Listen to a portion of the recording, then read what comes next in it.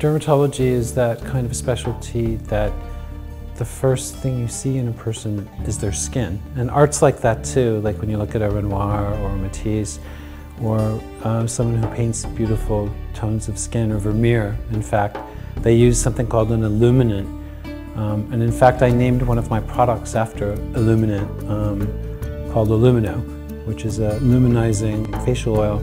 But back to art, I'm always looking at the composition of faces, so volume, texture. I'm just naturally drawn to it, and I, in kindergarten, got an A+ in art, so I thought maybe I was an artist. I'm just kidding. But I've always been interested in art, and I moved to New York City long ago in the 80s when art was on fire in Soho, and I was lucky to have Basquiat and Keith Haring living in my neighborhood.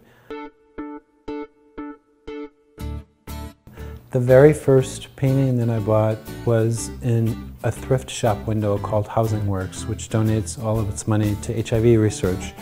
And I saw this painting and it reminded me of a Braque or some famous artist. Painted in 1957, and it reminds me of a black man with an orange suit playing a piano. I like the way Alex Rose captures youth at its different stages, and he shows us that it's not always perfect. In the case of the boy with the golden face, I'm not sure what he meant. If he meant that he had a bright future, or if he meant that people idolize youth. And the other one shows a gold miner covered in gold after a long day's work for wealthy people, panning or digging for gold. And I like the contrast. The black and white photograph is a picture of Kelly Slater, world champion in surfing. It's a sensual picture of an athlete, and we don't see that very often. But it's also my job to look at people's skin, and this person has two skins.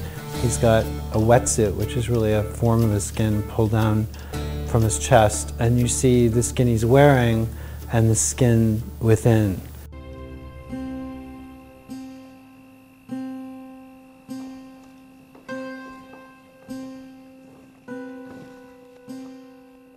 Skincare and art are all about light reflectants and light particles. So when you tie all these things together, really my products are my palette, and there's a real interplay between me looking at paintings every day and trying to translate that into work that I do, both in my skincare line, Colbert M.D, but also in how I reconstruct faces.